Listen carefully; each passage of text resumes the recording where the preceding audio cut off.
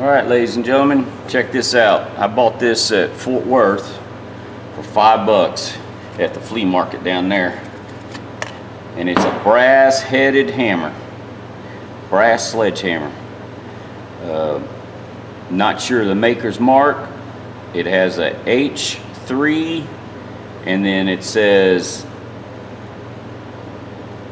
I think it's AS, Adam Sam Corporation, and then it has a number, looks like a 120-20. Can't see what you guys can see.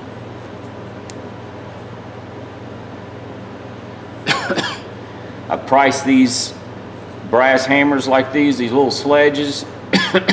If it's an old one like I think it is, which I'm pretty sure it is, I've looked at the mark that's on here online. It could be a couple of different companies, but I could be looking at $55 to, I've seen them as high as $449.95 for some of the new ones. If you look at the head, it's mushroomed, and it's mushroomed this direction. I'm just going to clean the mushroom up. I'm not going to try to square or plane it. I'm going to leave it. I'm going to leave some character in it. I'm going to clean it up, polish it up a little bit, make it look nice, but I just need a good usable hammer. And I own, this makes the third brass hammer I have now. I have a real small one that you can use for gunsmithing, things like that, and then I have a great big one that's, I say a big one, I think I got a 10-pounder, 8-pounder, and that one is a Wilton, and I really have no use for that great big one, but I'm gonna keep it since I got it. I mean, I could use it at work if I have to, but this will make a good, this is a good hammer, and it has a good handle. It's just they didn't set it right. They used a washer to seat it, which I'll fix that. And there again, everybody has their own way of seating hammerheads. I just like to note that back in the day when I first started working in construction and framing, and I didn't do as much framing as I did sheetrock and other things, but when I did, the old timer, the old man that showed me how to do things, he's been dead 2 decades, but he'd fix them on the fly. He would, if it came loose, if it started coming loose, he fixed it right then. He'd stop what he was doing, whatever job he was doing, he would fix the hammer. He would pop it off. He'd either cut the head down, cut the handle down. He'd always had spare handles. He had oddball handles in his truck and his toolbox, and he'd fix his hammer. And he never glued his wood shims in, which I know there's guys out there that do that, but there's a lot of guys that don't. They don't glue their shims in. And his was that if he had to take it apart, take it loose, he could fix it without having to scrap the head because you glued the shim in. Scrap the handle, excuse me. So that's the way I do it. I know you guys have commented about gluing the shims in. That's fine if that's the way you do it, but I do know, I'll look it up, but there's a guy on there, some brothers that do framing construction, and they don't glue their, and one of the reasons is if it comes loose on a job site, you can fix it without having to cut the head off and then drilling the wood out of the head. A lot of times you can pop the head off, reseat it, and put a new shim in. But anyways, that's I'm just going to clean this up. I'm going to reseat it, and I've got to make a shim. I don't have a wood shim, a wood or a metal shim. I'm going to have to buy some, but that's something else. The old man I worked with, it's pretty cool what he would do. Slugs. Some of you guys outside the country don't know what slugs are, but back in the day, a lot of your electrical boxes that you mount in your houses and your junction boxes would have knockouts, and he would take those knockouts and save some of the bigger ones on the bigger boxes, like the 1-inch knockouts, and he would shape them and that's what he would use for a metal shim, because they were plentiful. We didn't have to buy a shim. He would use, and back in the day, you got to remember too, this is, you know, late 70s, early 80s. You still could get boxes that were really, the boxes were heavy, the slugs were heavy, they were thicker than a quarter sometimes. So we would put them on a grinder, shape them how we want, and he'd notch the side of them a little bit, and that's what he would use for a wood or metal shim inside the top of the head. Would be a slug. He'd just trim it down to fit that. Anyways, I thought that was kind of interesting. You know, everybody has their own. I know the Swedish, I've heard that they like an 1/8 or 3/16 past their head. I particularly don't like that.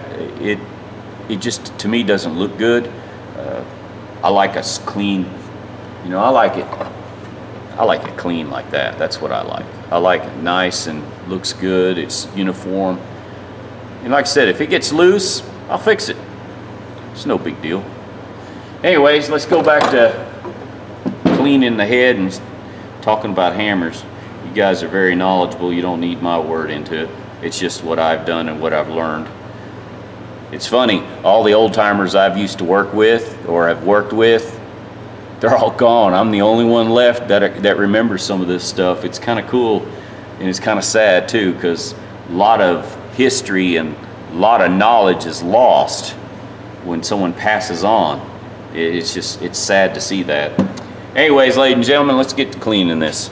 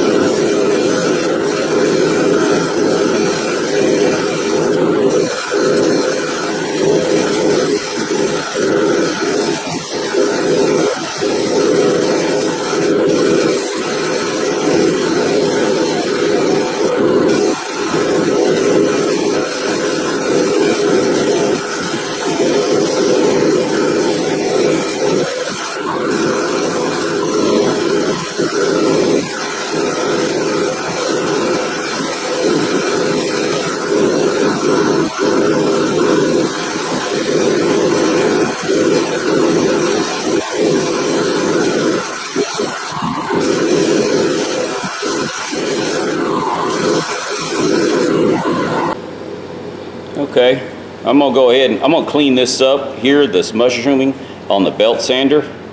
But I can tell after I cleaned it, well, I touch it with my dirty gloves, I'm leaving more dirt on it. But you can see I'm gonna leave it just like this. I'm just gonna polish it up, except I'm gonna clean the mushroom. That's all I'm gonna do. I just wanted to show you guys the impressions. This is a nice little hammer. I guess it was a 32 ounce or 28 ounce. I have to weigh it just to find out. All right, let's go on. All right.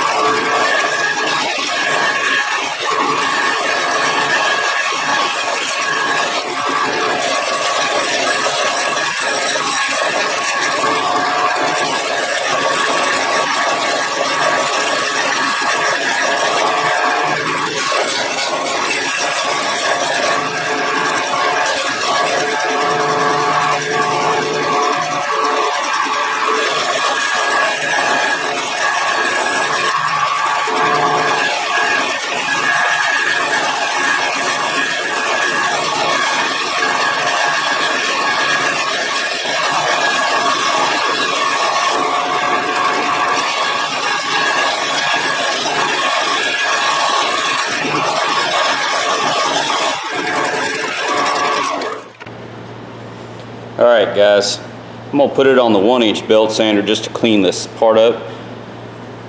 I don't want to take any more off of this. I don't care. I kind of like the looks of it. You know, a lot of people will clean it up to make it look brand new. I really just want a good usable hammer. So there again, my tools, my rules. I'm going to go ahead and just polish it up and kind of leave the character in it. You know, you guys, some of you guys out there may want this to look like a brand new piece of art, but I just want a good usable tool. Anyways, let's go to the belt, the 1-inch. I may have to, my gloves are bothering me. They're starting to fall apart. So anyways, let's go over to the belt sander.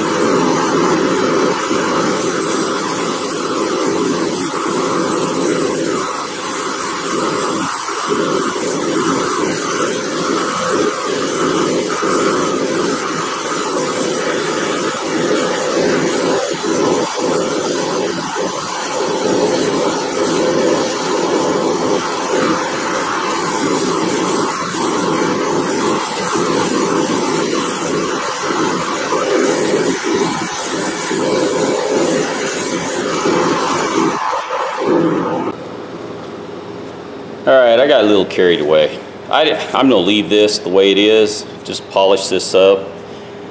I didn't really need to do that. I did it anyways. Left a lot of the nicks and pings in it. It's kind of cool though. AS Corporation 120-20. I thought it was a 6, but I think it's a -20. Maybe it is -26. I'm going to have to look under the magnifying glass. Anyways, let's go to the polishing wheel.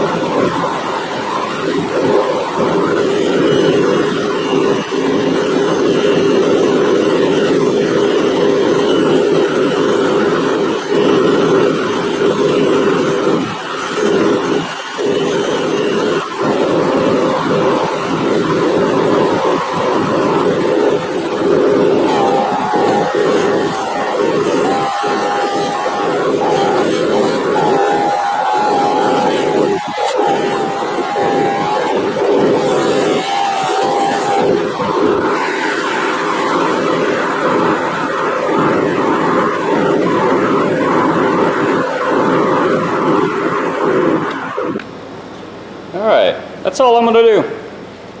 I polished the head and the nose, and oh, look at that. I left all the dents. All the dents and dings. I think it looks pretty cool. And I just wanted to say that I could have used red rouge, but I didn't want to walk over to the cabinet to get it. And I've done this with black before. I can get a little higher luster with black, with the red, but the black works just as fine. For you, those of you guys out there that are real anal about your polishing, that's fine. This is just a good usable tool. It's clean, it looks pretty for me. Look, head's crooked too. It's got a little bit of a slant to it. You can tell, looks like the person, let's see. You know, I think the person that hit this might have been left-handed because it's sloped here. Well, I guess you could do it right-handed. Yeah, it could have been right-handed too, because it's definitely sloped. But I ain't gonna take any of that off. The heck with it. Anyways, let's work on the handle. I know some of you guys will probably think I'm crazy, but I found something on this, sanding it. There is a mark, and it says Hickory, made in USA. So this it might be the original handle. It's pretty cool, pretty cool, pretty cool. I'm excited. You guys might think I'm crazy, but hey, my hammer. I'm going to trim this up just a little bit.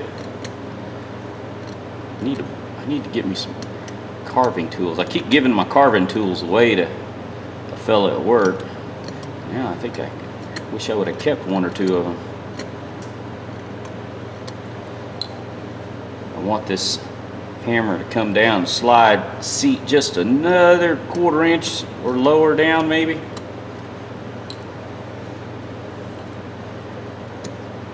The shoulder come down just a little bit more.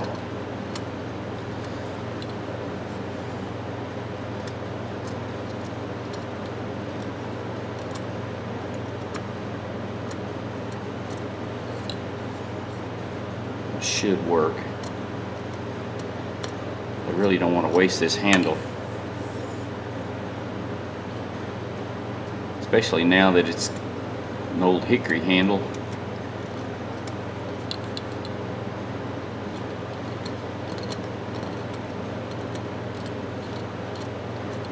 You know, there's some tools you can clean up and make look real good, and oh yeah, that's going to seat down even further now. Yeah, I can make that seat further down. Man, I think it's cool. I get pretty bad when you get excited over just the old hand tool. All right, I really need a better saw. Hang on a sec. I just want to clean this up just a little bit.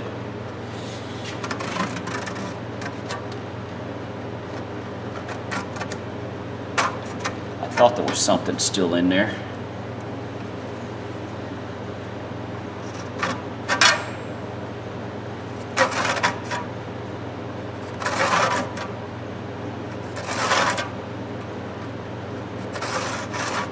I know, I got a vise and I'm doing it in my hand, but I don't want to take a whole lot off.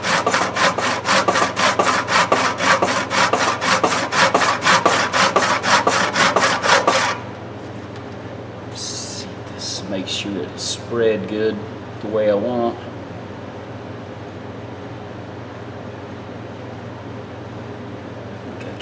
I think I can make it. I think I can make it work good.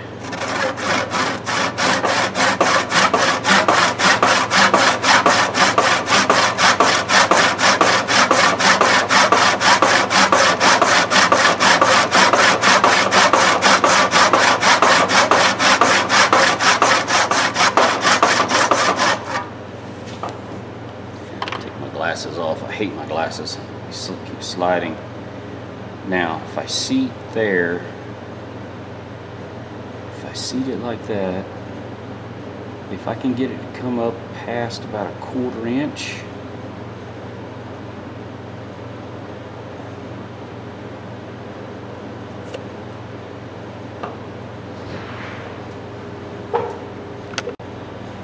all right, guys, I've got my shim made.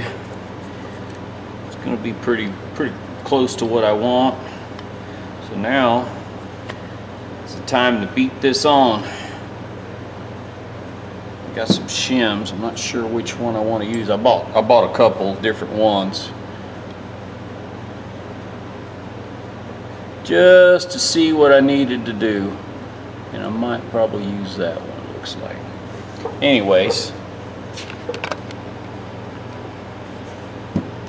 I really need to use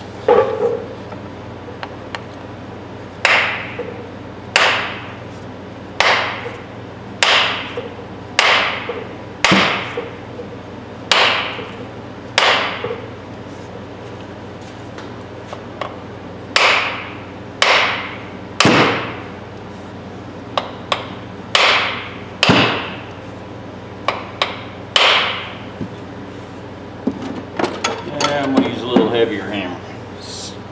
It's seating pretty good. I'm hoping that I may have to use a bigger shim.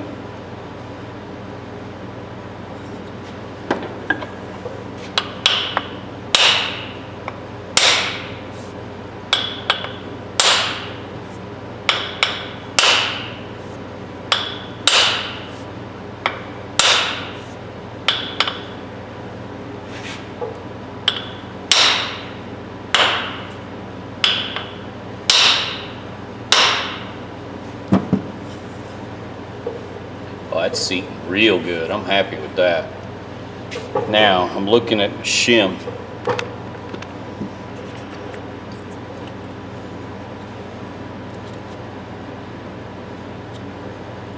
I think I want a wider shim. Yep, I want a wider shim. Want.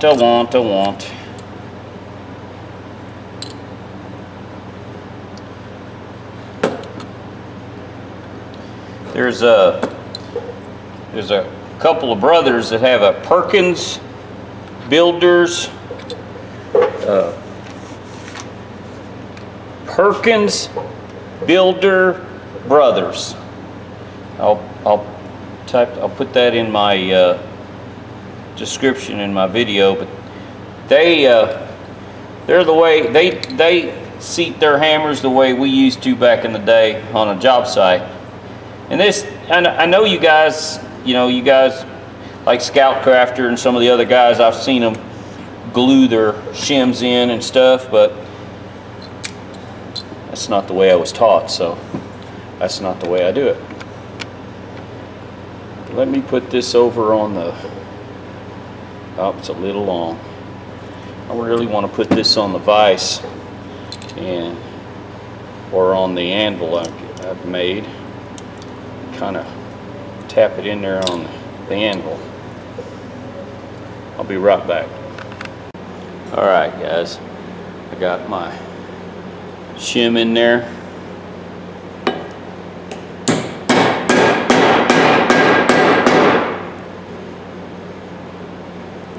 Good.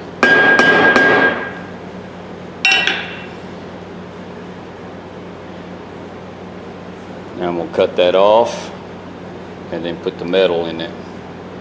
That should do pretty good. That's on there. And just clean up a little bit on the bottom. Alright, let me put this in the vise and cut it off. Whoop. Let's see. Ah, thought I had it tight enough. It moves on me.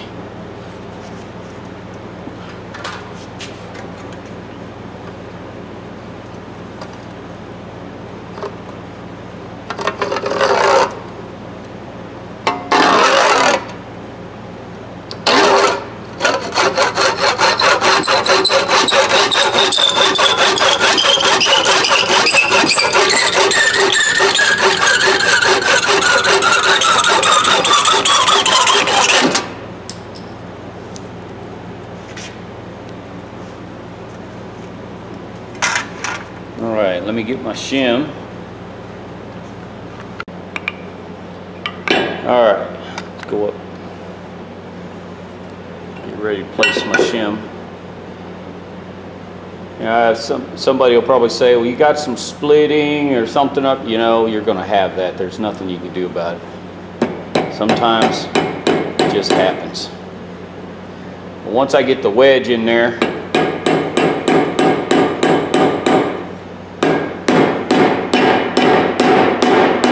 it's not going to go nowhere.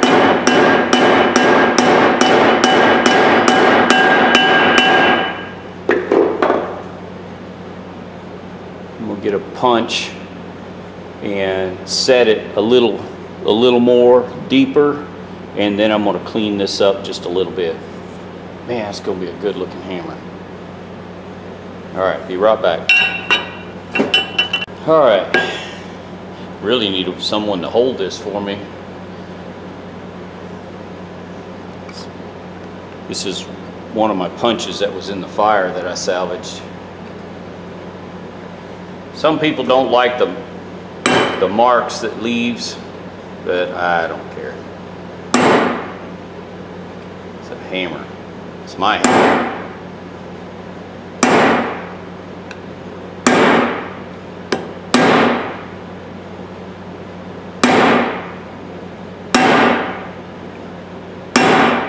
Boy, it definitely don't want to go in there.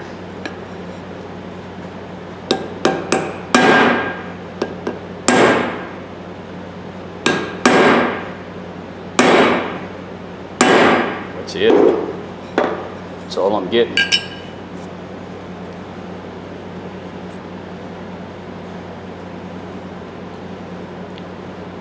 So now I'm going to clean that up on the belt sander, and then we'll see what it looks like.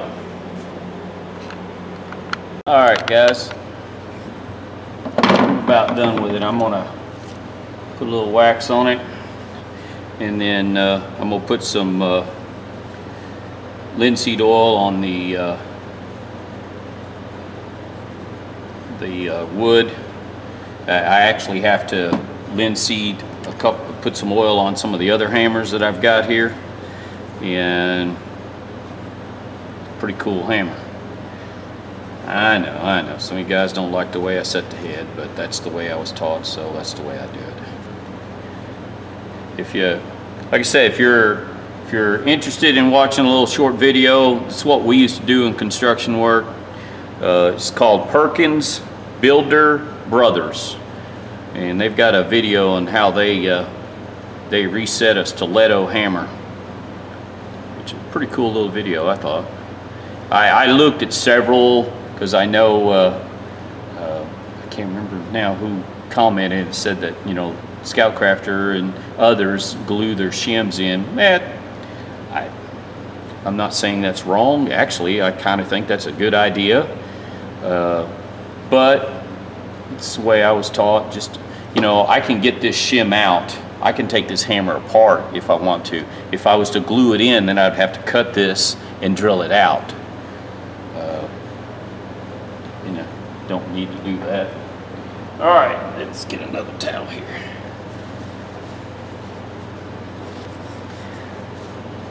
Cool hammer. I like. You know, I can even polish this even brighter. I mean, I can make it look like gold. It's pretty bright, actually. Pretty good now.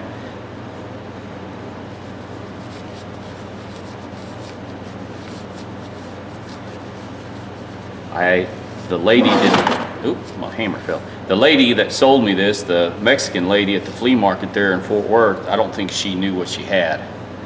I present you, it looks like AMPCO. It looks like the logo is actually upside down. I'm trying to look in the camera. It looks like AMPCO. but it says 120 dash, it is a 26. I thought that was a 20, but that's a 26. Let's see if we can get the video a little better. I mean, look at that. I left the dings and dent in the back of it. I think it's cool. It's been used. I'm not going to hide it. I won't use this very often, but I have one. Actually, it's got some weight. It has as much weight. No, this one's actually heavier. Let me get my blue point.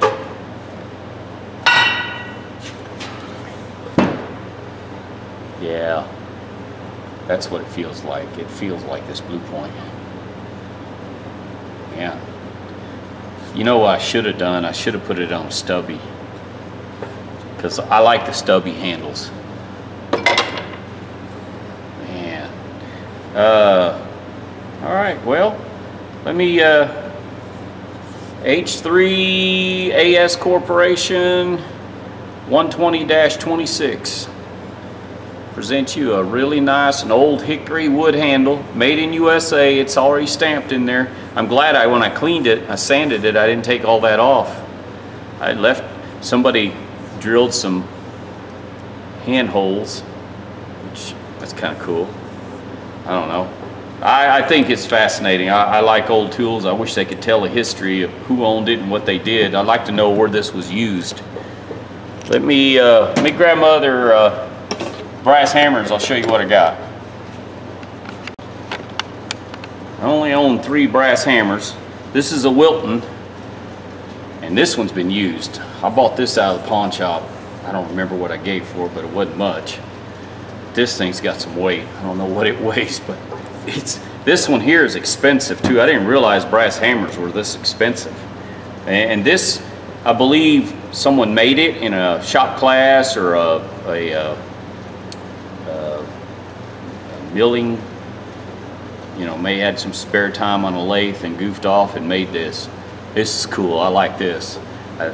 I've never used it. I've got it, but now I've got this, and it's cool. It's a different brass. This is like a bright yellow brass, and this one's different. And I never tried cleaning this one up. I don't care, because yeah, it's made to be. And this one was used. It's made to be used. More than likely, this big one was used in the oil field. A lot of natural gas wells where I live. So, yeah, especially around the oil field and methane, you know.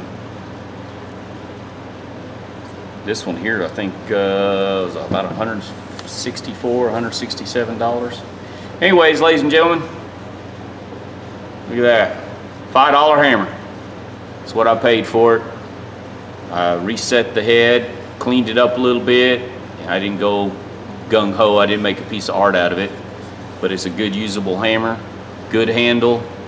Hickory handle. It's an old one. Cool beans. Alright, ladies and gentlemen, if you like my video, give me a thumbs up if you would. Subscribe if you would. And I hope you enjoy me piddling with my tools here. These, like I said, tools for me make me money or save me money. Even if you only use a tool one time. You need it when you got it. It makes your life so much easier when you have the right tool for the job. All right, guys, y'all have a good evening.